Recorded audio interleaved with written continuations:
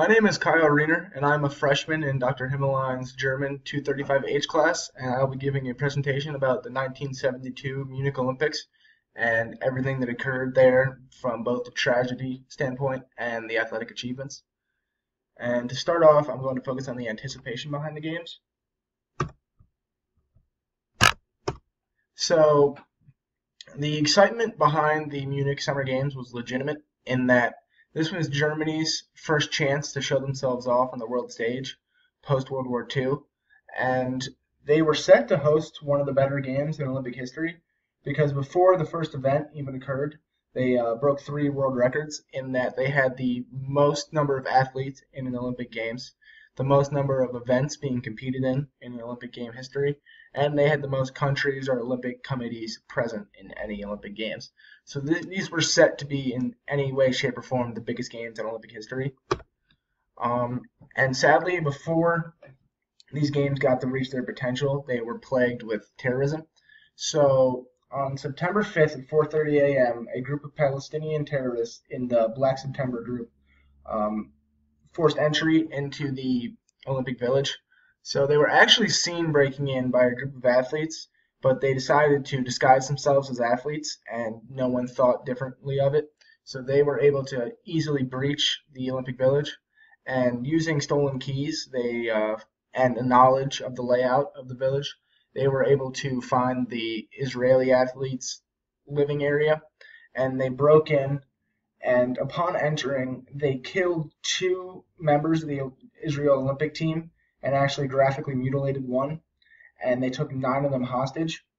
And the reasoning for doing this was that they wanted to negotiate a deal in which, in exchange for these 9 hostages, they wanted the return of 200 Palestinian terrorists, 2 German terrorists, as well as a getaway plane to flee the scene without harm. And they actually were able to, in their mind, secure a deal in that by the end of the night on September 5th, they had a plan set up with the Germans in that they were going to be transported to a local airbase and given that getaway plane in order to make the deal. But what they did not know was that there was an ambush waiting for them. But sadly, this ambush did not go well for multiple reasons. So first off, after World War II, Germany's military power was severely diminished because of what they did in the involvement of World War I and World War II. So even though they would have been extremely prepared to handle a situation like this, the German military was not allowed to intervene with civilian issues. So this was left in the hands of the police, who were far less prepared. Just showing off how unprepared they were, the police had snipers set up in certain locations on the airbase, but they weren't nearly as well trained as the German snipers, and on top of that, they weren't even equipped with sniper rifles. So that aspect of the ambush was not going to succeed. They had armored vehicles to help with the raid, but those vehicles were actually stuck in traffic and were late to the airbase. And lastly, they failed to set up a radio communication, so they weren't able to communicate with each other during the raid. And as a result of these issues, it went horribly in that, well, it was originally reported that the raid was successful and all 9 terrorists were killed and the hostages were saved. When it was all said and done, 1 German police officer and all 9 Israeli hostages were killed, while only 5 of the 9 terrorists were killed. So this basically could not have gone worse for anybody involved, and it was kind of a tragic day in what could have been not easily, but what could have been more professionally dealt with by the German military, but they were limited because of the post-World War II rules. So how this massacre happened, referring back to the German military power allowed after World War II, they were not allowed to intervene with civilian issues, so they were not allowed to aid in the security of the Munich Olympics and the Olympic Village in particular. So there was no military presence to scare off these terrorists. And on top of that, Germany felt the pressure of this being their first chance to show themselves to the world after World War II. So the last thing they wanted was to give off a fearful vibe at the games. They wanted it to be kind of a welcoming new Germany. And as a result, they actually paid less than $2 million to secure the Olympics, and the very limited security that they did have, they were unarmed so as not to seem threatening. So it could not have been easier to get past the security for the terrorists. Um, on top of that, one of the workers in the Olympic Village was actually later determined to be part of this group. So they were able to get information on where the Israel athletes were, as well as get stolen keys, making this job that much easier. So really, this was far too easy for the terrorists to pull off, just because of the lack of security that the Germans had. And while you can't really blame them, because they felt the pressure of not wanting to give off a militaristic impression as they had in past years, um, there was just not even remotely enough security at these games, which tragically led to this happening. As for what the massacre did to the games, before they knew what to do, for the first time in Olympic history, these did suspend the Olympic Games. So for 24 hours, the games were put on hold, and the important people in charge discussed what they would do.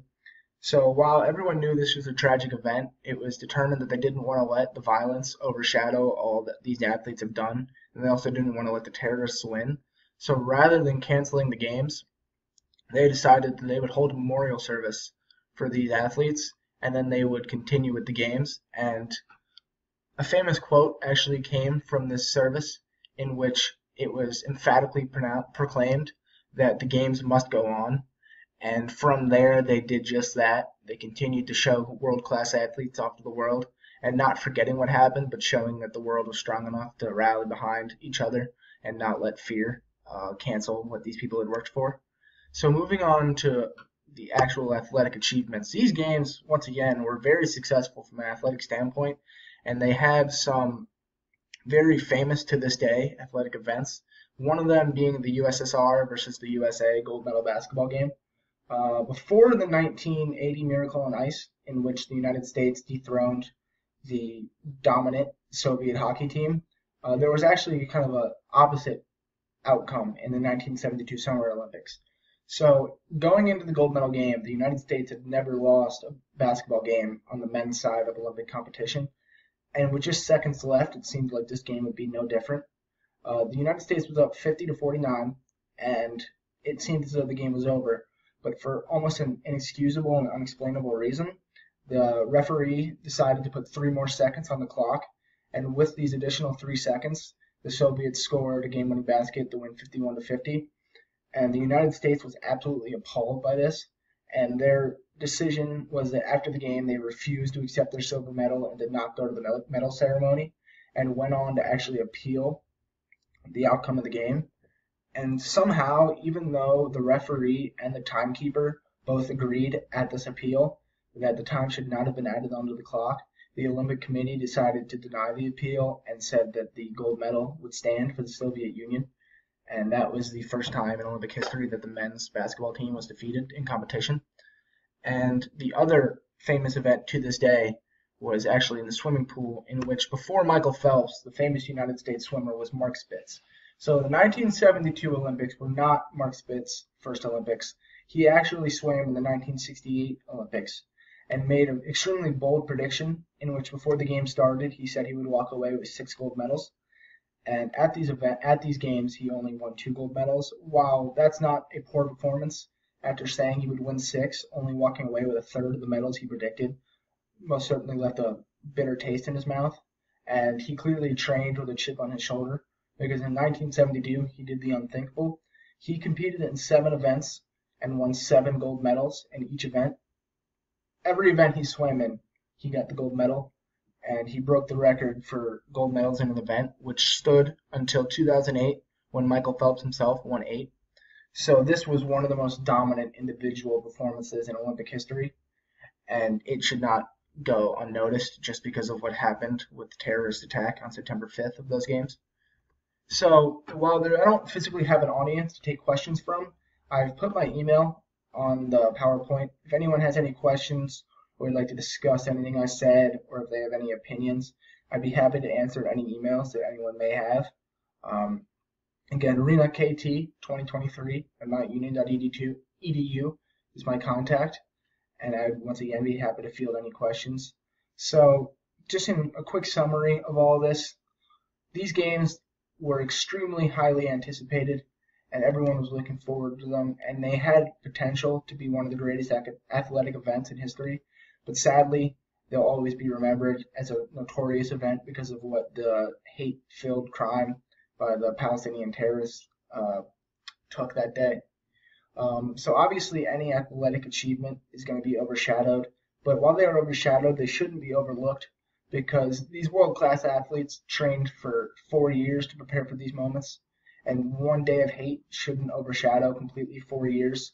So it's important to look back on the impressive individual and team accomplishments that happened at these games. Otherwise, the hate wins. So I think that it was important to discuss the United States versus USSR basketball game, Mark Spitz's individual performances, and there are actually more famous events that occurred too, but just none of them rivaled those two events. So once again, if anyone has any questions, that's my email. Here are my sources if anybody would like to read up more on the games, and here are my photo sources as well. Thank you very much.